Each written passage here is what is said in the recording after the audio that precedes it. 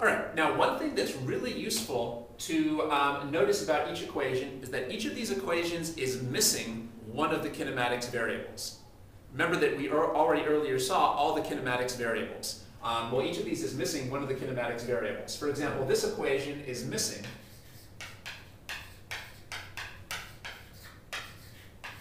delta x, displacement. You can see that displacement is missing from this equation. It has 4 of the kinematics variables, but it's missing displacement.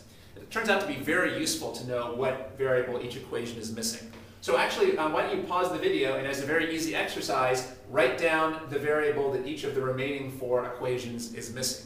So just as an easy exercise, try to pause the video and write down what variable is each of these other equations missing.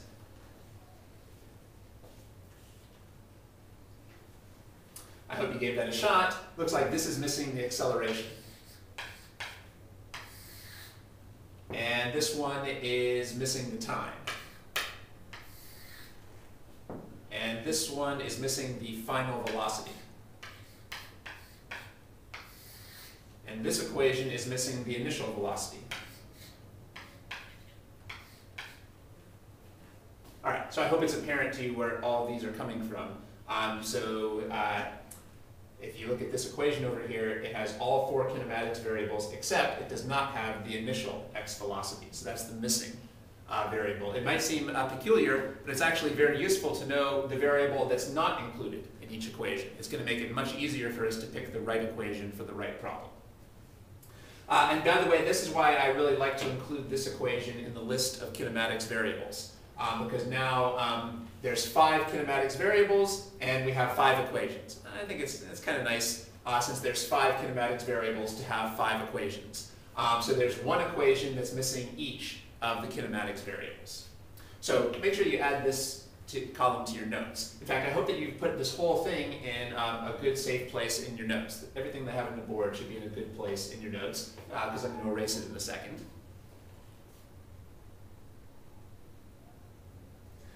Okay, so hopefully you have all this in your notes. Now remember, there's actually 5 more equations, because there's also the 5 equations for the y components. So what I'd like you to do now is try to pause the video and reduplicate what I have on the board, except for the y components. That should be another really easy exercise, but I think it's instructive. So try to pause the video and write down everything that I have on the board except for the y components.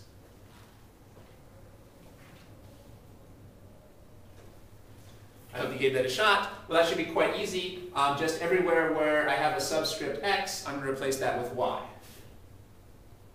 So instead of v final x, this is now v final y. And instead of v initial x, this should be v initial y. And instead of a sub x, that should be a sub y. And this equation now is not missing delta x, it's missing delta y. So I hope that you tried to update the missing variables as well. This is not delta x, it's delta y. This becomes v initial y. This is v final y. Over here we have v final y squared, and v initial y squared, and a sub y, and delta y. I forgot to change this over here. This missing variable is a sub y. Here we have delta y, v initial y, a sub y. The missing variable is v final y. Here we have delta y, v final y, a sub y, and v initial y. Okay, so here are the 5 kinematics equations for the y component. And again, I hope that you have all of these in your notes, both the equations and the missing variables. So I recommend having 1 page of notes where you have all 10 of the kinematics equations and their missing variables. Now, really, maybe in a sense, you only really need to write down, say, the x components. If you know what the equations are for the x components, it should be very easy to get the y components. So maybe you only need 5 of these, and then you could easily get the y components if it was necessary for a problem.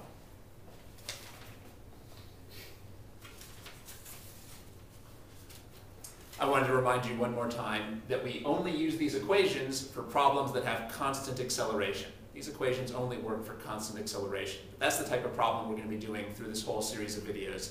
When people say they're doing kinematics problems, what they usually mean is they're doing constant acceleration kinematics.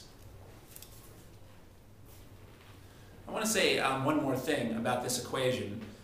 There's one bad thing about this particular equation. The bad thing is that sometimes you can't solve this equation without using the quadratic formula.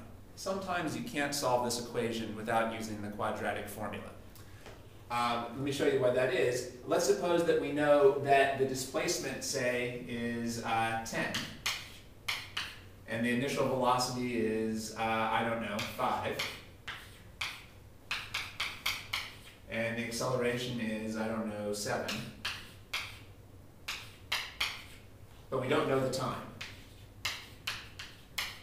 Let's say we're trying to figure out the time.